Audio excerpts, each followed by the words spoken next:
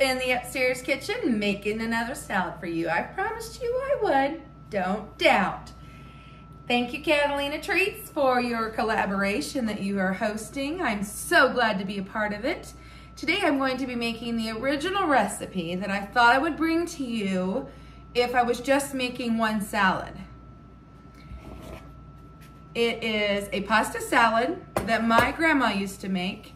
I don't really even know the name of it. I had to call, or I made a group text this morning with my aunt, my cousins, my mom, my sister, and I said, you know that pasta salad that grandma used to make with the velveta and the Dorthy Lynch and all that?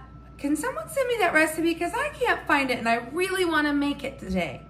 So here I am. I will post a recipe for this one down below, although we are altering it a little bit because, you know, that's the way we do. But I will actually have a recipe for you, even though I'm not going to use any measurements today because I just don't cook a lot with measurements. I do baking, but when I cook, it's just from my heart. It's from what's in my pantry. It's just how it goes. But let's forget about all that and get zoomed in and make this delicious salad for you today. So we have that other half. It's about 8 ounces of cooked pasta sitting here waiting for us. I flipped over the cutting board and we're gonna get busy chopping on some veggies. I had one of these pre-packaged, washed and prepared broccoli and cauliflower mixtures. It was in my, it was in my fridge for a little bit, more than I'd like to admit. We picked through a lot of the cauliflower, so it's mostly broccoli, but I wanted to go ahead and give it a good rinse so that we can get in here and just kind of give it a rough chop. Because it's kind of fun to have, I'm gonna pick through, make sure there's no bad pieces. It's kind of fun to have big pieces and small pieces. There's no real set way you have to do it. But we like lots of veggies and I want to get this used up. We didn't make the soup like I thought I would. We ended up just nibbling on it with some dip. We love ranch in this house. What about you?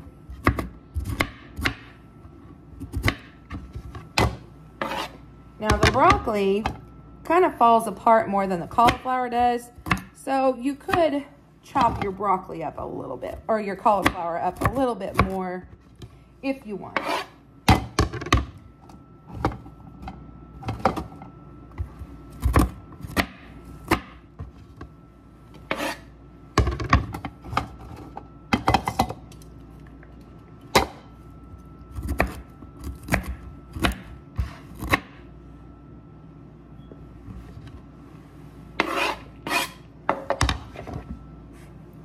And that's it. Just a nice rough cut. Remember that pepper? Yep, this is one of those recipes I wanted to use it for. Now, if you really want to make the salad colorful, my sister remembers Grandma using red, yellow, and green pepper.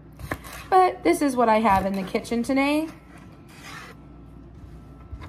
And honestly, they taste pretty similar anyway. I do think that the colored ones are a little bit sweeter because they get to be in the sun just a little bit longer to change that color. Did you know that most peppers, bell peppers that start out are always green and then later turn red? Just a nice chop on those. And here is another one that my aunt said that she remembers Grandma putting in black olives. So I'm going to chop up some of those too. Whoops. Gotta eat that one.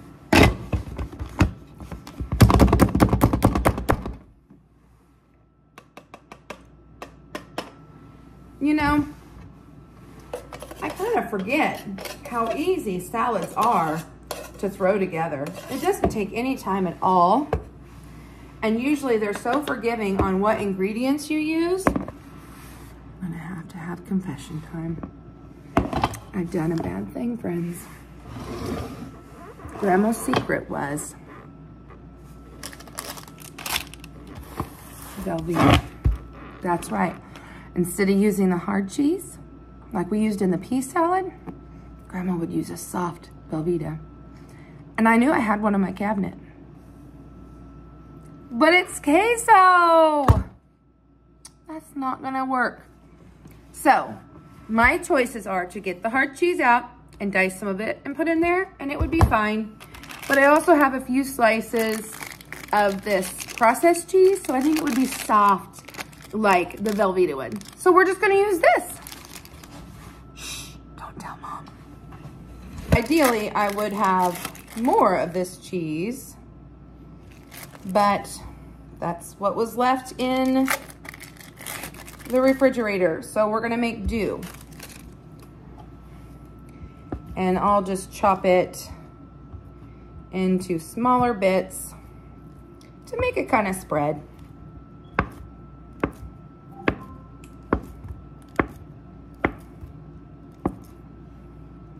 But before I add this cheese,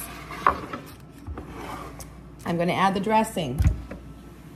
Bum, ba, da, da. Yep, Dorthy Lynch, that's right. You can use any French, but we like the Dorthy. We're supposed to use about a cup. We'll see how that works. I'm gonna give this a quick stir, because that cheese I wanna add last. Remember, this pasta was pre-cooked and had set in the refrigerator, so it kind of dried out. So I'm looking to see if it's going to absorb up a lot of this dressing. I may need to add a little bit more. There we go. And now I'm gonna start throwing in some of this cheese.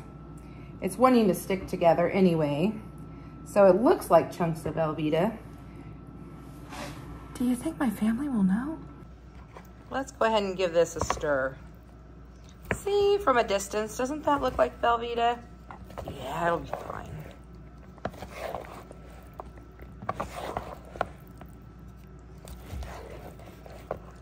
Oh my. This, to me, reminds me of summer. Now, my husband says he remembers Grandma making this at Thanksgiving time too. And she might have. It was a popular salad that she made that everyone loved. I think she's ready. All right, you know what time it is. Taste test. A little bit of olive, a little bit of veg, tiny bit of cheese, and some noodle. Cheers, friends.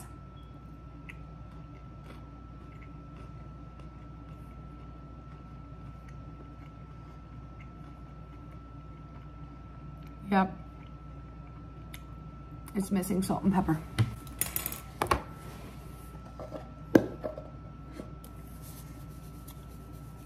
Now, I wish I could find my grinders, because fresh ground pepper would be so good in this. Quick stir.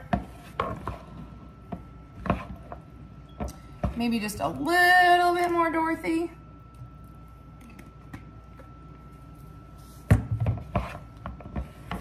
Now, Grandma always used the spiral pasta that was multicolored. Always. That's just the way it had to go, because we want it to be a beautiful, colorful salad. Let's go back in for another taste test. Oop, gotta get a new fork. Here we go. Again, a little pasta. This time I think I'm gonna try to find some cauliflower. A little pepper. Oh, no cauliflower, I'll do broccoli again. Cheers. Much better. It needed that little bit of pepper and a little bit more of that dressing. Dorthy Lynch is really, really sweet. It's sweeter than your French. Oh, that red pepper.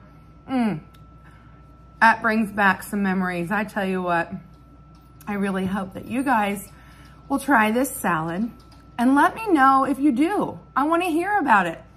Let me know if you changed it up like we did. Did you add olives? Did you add something else? What kind of peppers did you use? Thanks again for coming along for one of my recipes in the upstairs kitchen. Thank you for joining me, and I can't wait to see you next time. Bye, friends. Oh, I almost forgot. The longer this sits in the fridge, the better it's gonna get. And that's why you wanna make sure it's good and saucy. Get it? Saucy, kinda like me. But I'm gonna teach you a little trick about when we cover this. You can use any kind of plastic wrap, but I happen to have these bowl covers. I got them, I think, at the Dollar Tree. Really cheap. I'm gonna throw this over it. And then once it's on the bowl, I'm gonna press all the air out I can and press it down on the salad because it has plenty of room on the sides to move up. And that way it keeps it a little more airtight since this doesn't have a lid. Enjoy, my friends.